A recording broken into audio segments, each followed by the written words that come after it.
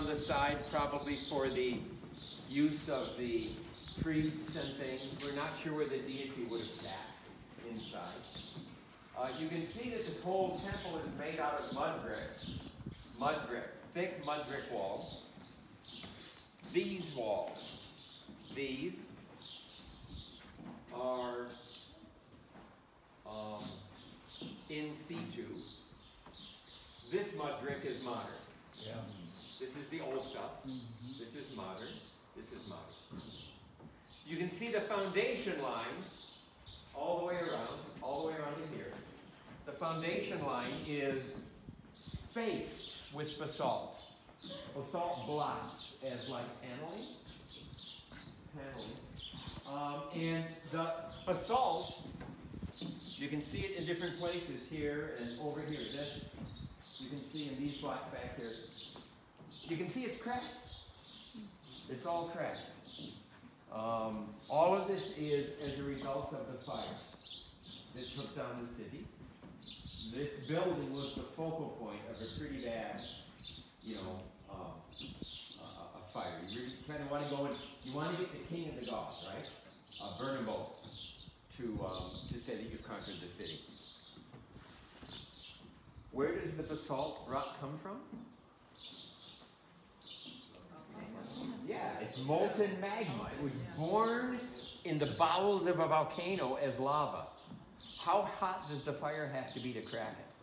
Pretty hot. Pretty hot. Yeah, that says something about the force of the fire and the strength of the takedown.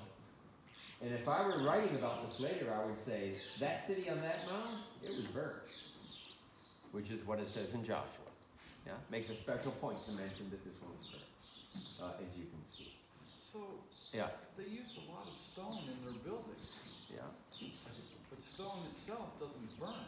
Did they use wood in the building, or did they bring wood in to burn and destroy it? The limestone can burn. Really? The limestone can burn, right. The limestone can burn. It's organic in its birth. It's made out of the limestone, the detritus of marine plant and animal life. And it's a bit porous, and the moisture in it heats up and causes the stone to crack and splinter. And the stone itself, if it gets hot enough, it burns into lime. Is the mortar mud? Mortar? No, it's a mixture. It's a mixture of mud and organic material. This stuff is mud. This is just new put here, right? Mm-hmm. But the old, this is also new stuff on this side. This line is a reconstruction line. This is old down below.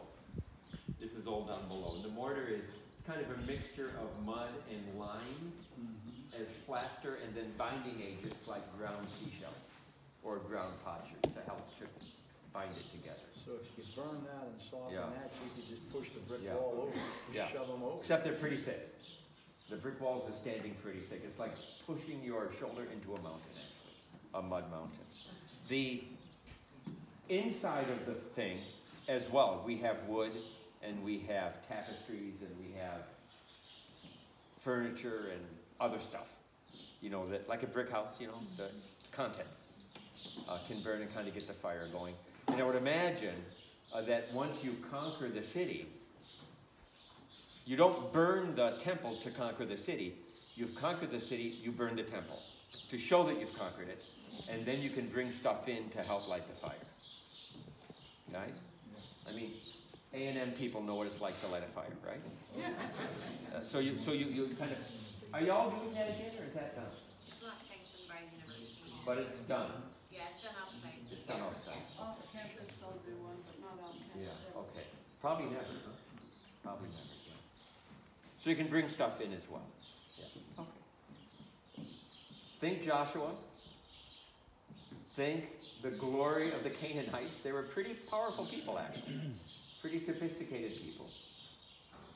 They were the Old Testament's, let's say, equivalent of Rome.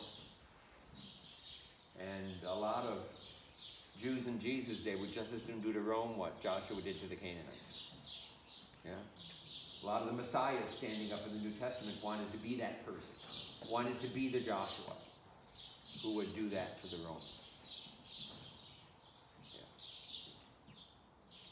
Jesus did something else. All right. Look, there's a lot on site. There's a water system like the Megiddo one. There's stuff on site. Let's wander back to the bus. We've done 2 out of 6 sites today. I'm mindful of the fullness of time, right? So let's do that. It's about a half an hour to Dan. Bathrooms at Dan.